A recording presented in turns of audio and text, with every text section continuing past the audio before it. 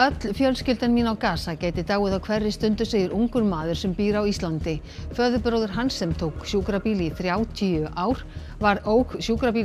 ár var drepinn í sprengjuárás í gær.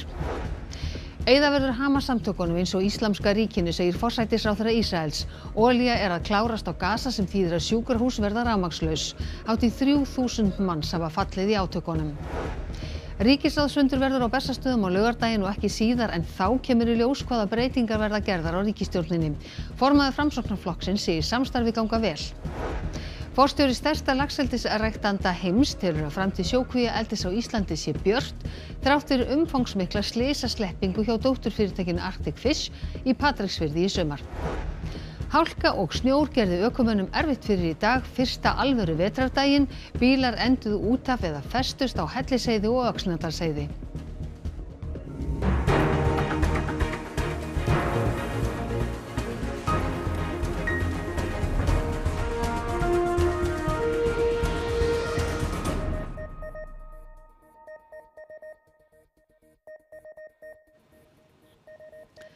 Komið þið sæl. Hamas-samtökunum verður eitt rétt eins og Íslamska ríkinu, sagði forsætisráðherra Ísraels á blaðamannafundi með utanríkisráðherra Bandaríkjanna í morgun. Ísraelsmenn ætla ekki að hleypa mat, vatni eða rafmagni inn á Gaza fyrr en Hamas hefur sleppt gíslum sem þeir tóku í Ísrael. Afleiðingarnar af árásum Hamas-samtakana í Ísrael koma smám saman betur í ljós. Í dag upplýsti forseti Ísraels að merki væru pyntingar af hálfu Hamas-samtakana, meðal annars í borginni Sderot sem nærri landamærunum að Gaza. Þaðan hafa íbúar flúið í stórum stíl.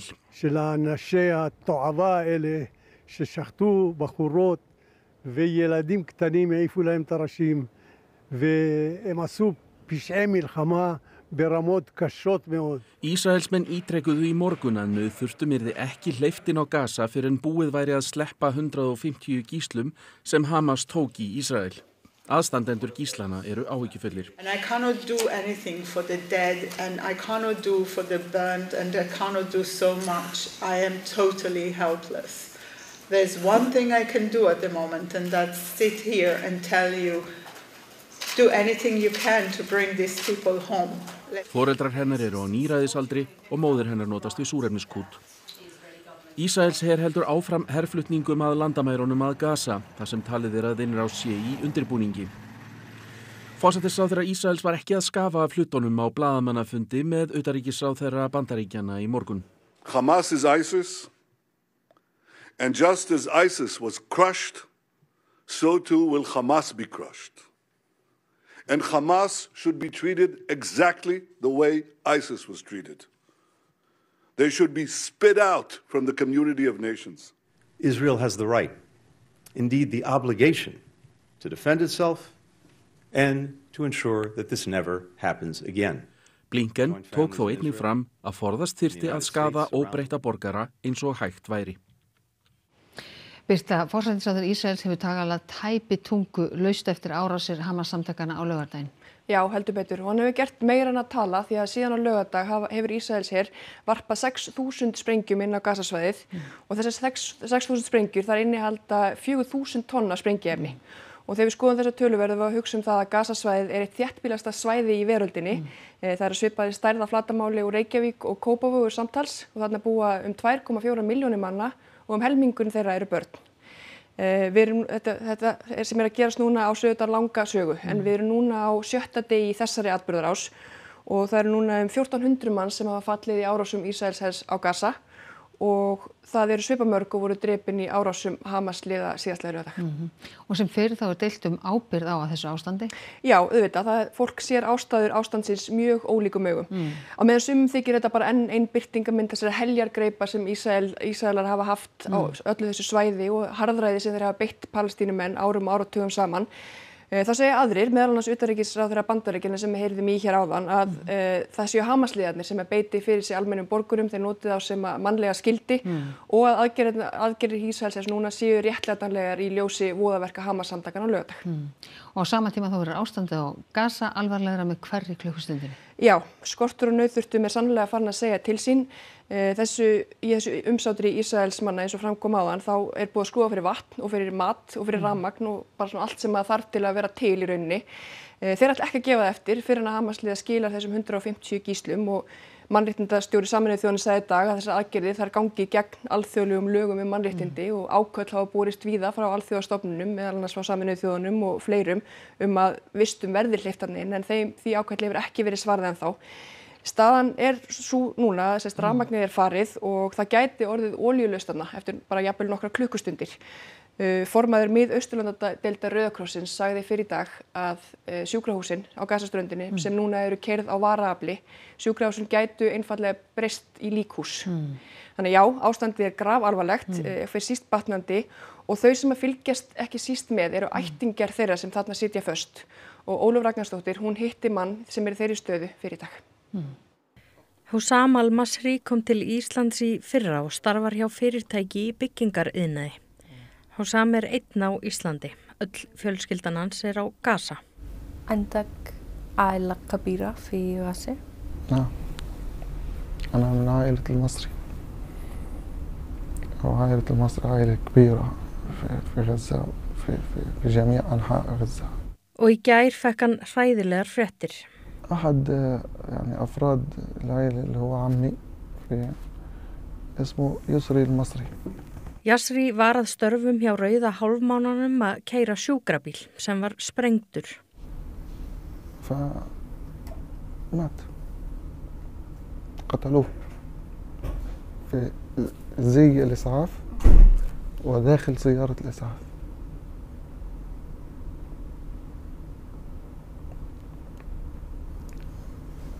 تعود إنه هو يشيل الضحايا ينقذ الناس يقدم هو مساعد. أجا اليوم اللي هو ضحية. Yasri einn 4 bráðaliða sem voru drepnir í gær. Hann hafði keyrt sjúkrabíl á Gaza í 30 ár.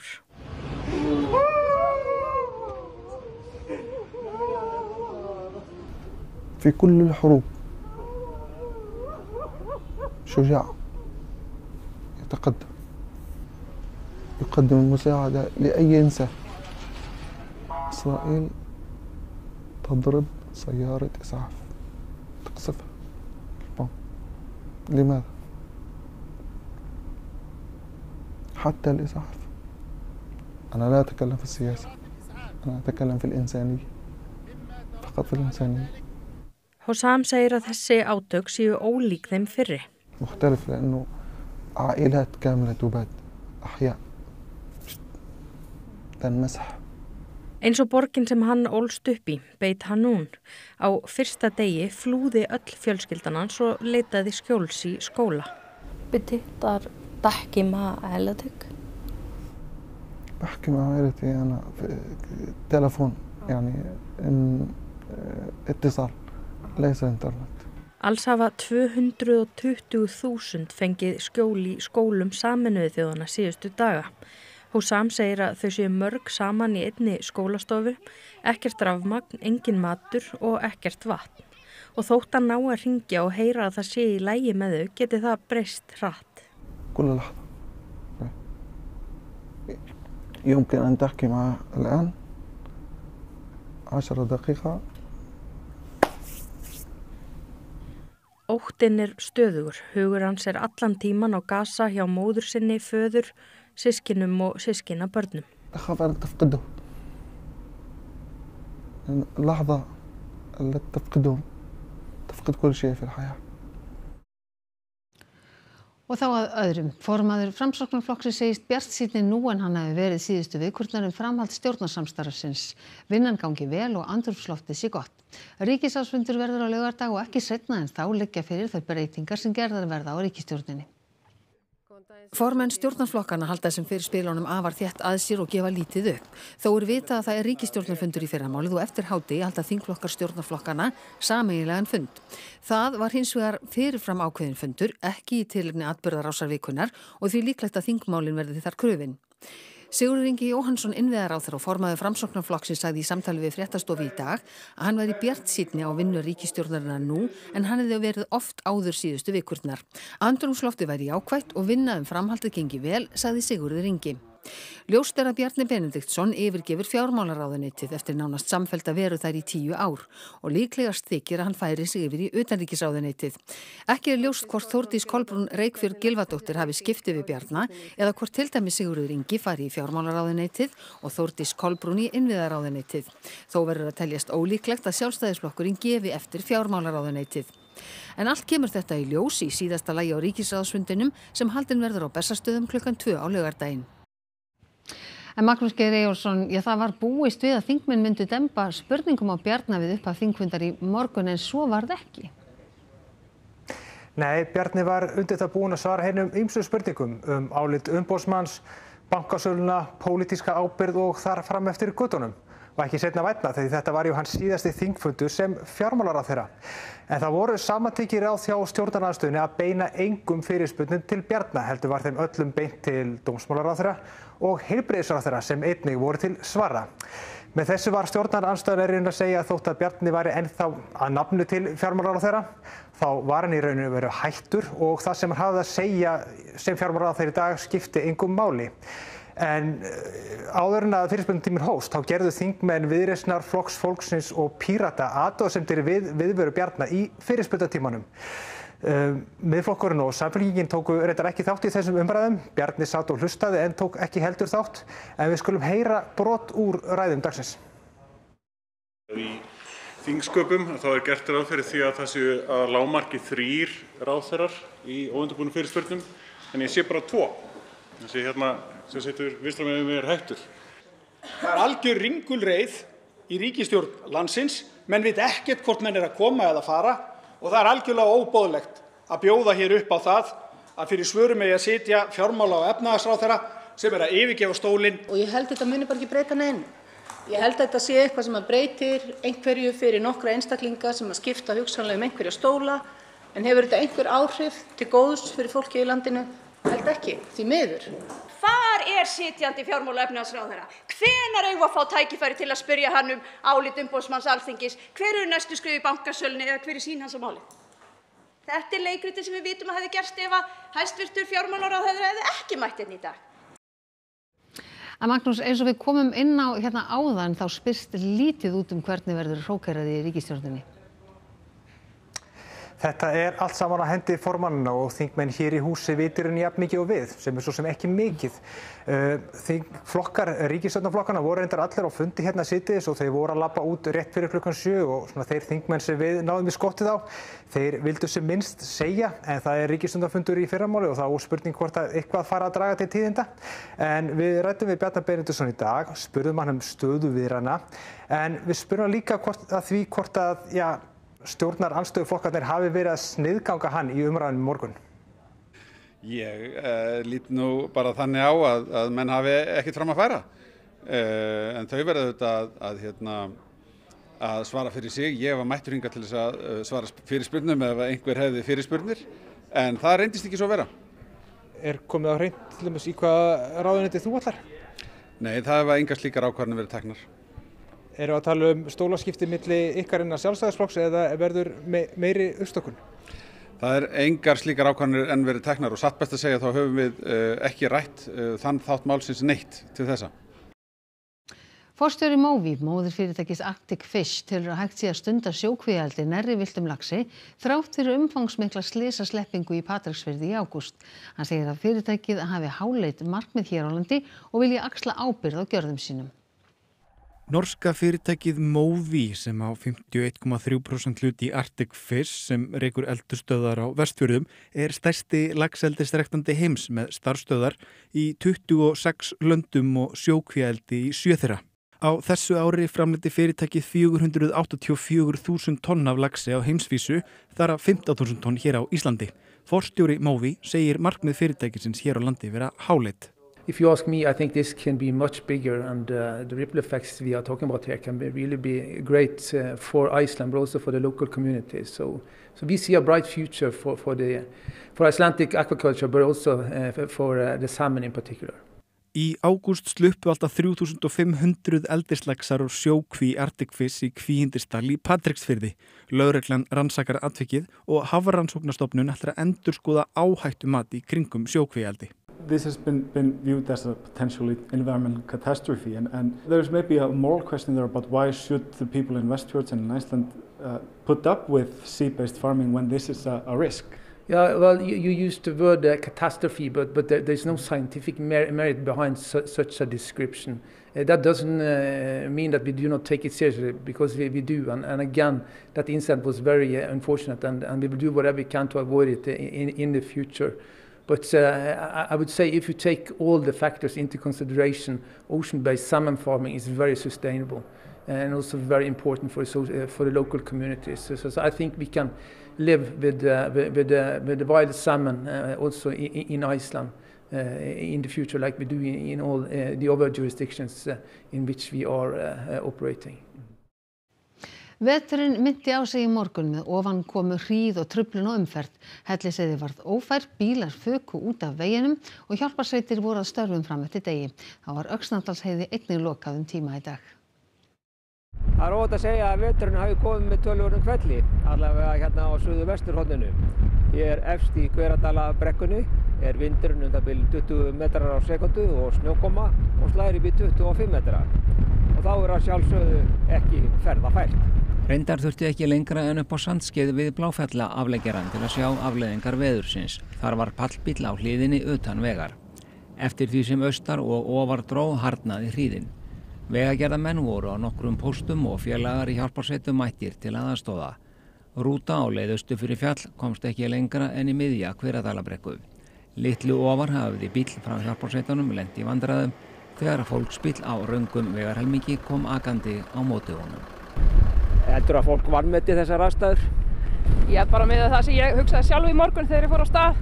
Það var fínt veður og það eins og þið bara sjáu hér. Það varla stætt nema í skjóla á bílum. Akureyringar vöknuðu líka við alhvíta jörð í morgun og það hefur verið alvöru vetrarveður víða Norðurland. Færðin eftir því og einhverjir hafa lent í vandræðum á illa búnum bílum. Vegagerðin lokaði af þessum sökum Öxnadalsheiði klukkan 2:30 í dag. Þar sátu bílar fastir en heiðin var orðin fær að nýju 2 tímum síðar. Umhverfissinnar í Noregi mótmæla aðgerðaleysi norskra stjórnvalda sem enn hafa ekki látið fjarlægja vindmyllur í landi Sama í Fosen í Þrændalögum. Lögreglan bar tug mótmælenda út úr þinghúsinu í gær og mótmælin héldu áfram í dag. Fyrir 2 árum dæmdi Hæstiréttur Noregs að uppsetning vindmyllanna væri ólögleg. Dómurinn tók til 150 vindmylla á 6 svæðum í Fosen. Uppsetning þeirra brot á réttindum norskra frumbyggja og hreindýrahirða. Mótmælendur söfnuðu saman fyrir utan Stórþingið í gær. 20 fóru á þingpalla, klæddu að hætti Sama, sungu fyrir þingmenn og neituðu að fara þegar vísa átti þeim út. Lögregla var kölluð til en neitaði að fjarlægja fólkið en gerðu það að lokum þegar mótmælendur sögðust ætla að eyða nóttinni í Stórþinginu. Sænska baráttukonan Greta Thunberg bættist í hóp mótmælenda í morgun. Í gær var hún dæmd til að greiða að andvirði tæplega 30.000 krónur í sekt fyrir óhlýðni í mótmælum í Malmö í júli. Det norska staten som begår brott mot mänskliga rättigheter. Det här ska inte behöva göras, aktivister ska inte behöva göra så här, men vi måste komma ihåg vem som begår det egentliga brottet. Í morgun héldu mótmælendur að norska ríkisorkufyrirtækinu Statkraft sem á meirihluta í vindmyllufyrirtækinu. Tugur manna hlekkjuðu sig saman fyrir framan innganginn og lokuðu honum. Starfsmenn Statkraft komust ekki inn og var skipað að vinna heima. Jonas Gahr Støre, forsætisráðherra Noregs, viðurkenndi fyrr á þessu ári að mannréttindi hefði verið brotin í Fosen. Viðræður standa yfir lausn en hún ekki í sjónmáli. Sony hefur kynnt nýtt stjórntæki fyrir leikjatölvur sem ætlað fötluðu fólki. Fyrri stjórntæki fyrir PlayStation, Xbox og Nintendo hafa reynst hreyfihömluðum erfið í notkun þar sem þau krefjast oft góðs grips og getu til að snúa tækinu. Sony hefur nú kynnt tækni sem kringlótt, getur hvílt á borði eða hjólastólabakka og hefur breytilega virkni eftir þörfum notandans. Þróunin hefur tekið 5 ár og efndi Sony til samvinnu við fatlaða leikjatölvunotendur við hönnun þess. Áætlað að tækið komi á markað í desember. Og þá ætlar Guðrún Sóley Gestsdóttir að segja okkur frá því hvað verður boðið upp á í Kastljósi kvöldsins. Já, í Kastljósi kvöldsins verða manneskjur í brennidepli. Verða mann sem glímdi við klámfíkn í áratug og hjálpa ungu fólki að losa sig úr viðjum hennar. Svo það menningafréttirnar þar sem Múkisson, Pamela Andersson og leikverkið Strók komaði sögu. Og þá að veðri, það verður áfram fremur vetrarlegt næsta sólarhringinn en hvöss norðlæg átt yfir landinu sem ekki gefur eftir fyrir líða tekur á morgundaginn og þá fyrst vestan til á landinu. En eru nokkrar viðvaranir í gildi vegna hvassviðris eða hríðaveðurs en flestar þeirra falla þó úr gildi þegar líða tekur á nóttina. En Theodór Freyr Hervarsson veðurfræðingur fer yfir veðurhorfur næstu daga að loknum íþróttafréttum sem Einar Örn Jónsson sér í kvöld. Åge Hareide landsliðsþjálfari í fótbolta segir íslenska liðið enn stefna á annað sæti undan riðils EM 2024 en búið sig leið líka undir það að fara í umspil. I think we have to ride two horses. Eftir öruggan sigur á Luxemborg í fyrsta leik undankeppni EM kvenna í handbolta í gærkvöldi býr íslenska liðið sig nú undir snúnari leik gegn Færeyjum á sunnudag. Það verður bara allt annað handbolti heldur en var í dag. Og rússnesku ólympíunefndinni var í dag vikið úr alþjóðaólympíunefndinni eftir að sú fyrrnefnda innlimaði íþróttasambönd hertekinna svæða í Úkraínu. Þetta og fleira í íþróttum eftir andartak. Og þá ætlum við að rifja upp helstu atriði fréttatímans. Öll fjölskyldan mín á Gaza gæti dáið á hverri stundu, segir ungur maður sem býr á Íslandi. Föðurbróðir hans sem ók sjúkrabíl í 30 ár var drepinn í sprengjuárás í gær. Eyða verður Hamas-samtökunum eins og Íslamska ríkinu, segir forsætisráðherra Ísraels. Olía er að klárast á Gaza sem þýðir að sjúkrahús verða rafmagnslaus. Hátt í 3000 manns hafa fallið í átökunum. Ríkisráðsfundur verður á Bessastöðum á laugardaginn og ekki síðan en þá kemur í ljós hvaða breytingar verða gerðar á ríkisstjórninni. Formaður Framsóknarflokksins segir samstarfið ganga vel. Forstjóri stærsta laxeldisræktanda heims telur að framtíð sjókvíaeldis á Íslandi sé björt þrátt fyrir umfangsmikla slysasleppingu hjá dótturfyrirtækinu Arctic Fish í Patreksfirði í sumar. Hálka og snjór gerði ökumönnum erfitt fyrir í dag, fyrsta alvöru vetrardaginn.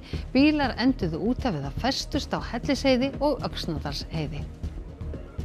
Þá er þessum fréttatíma að ljúka og það er komið að íþróttum, veðri og svo Kastljósi. Það eru nýjustu fréttir sem má alltaf finna innan RÚV.is en næstu fréttatímar eru í útvarpi og sjónvarpi klukkan 10 í kvöld. Við sjáumst þá, sæl að sinni.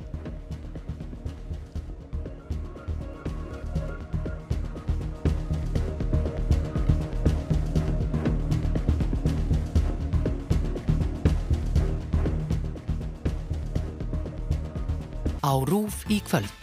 Treysti lækninum. Fróðulegi þætti frá BBC heilsufar, lífstíl og heilsufarstengdar mýtur. Kæfandi ást. Önnur þáttaröð írsku spennuþáttanna Val Alhörn og fjölskyldu. Kennarinn. Pólskur kennari er fenginn til starfa í skóla eftir hvarf 3 ungmenna.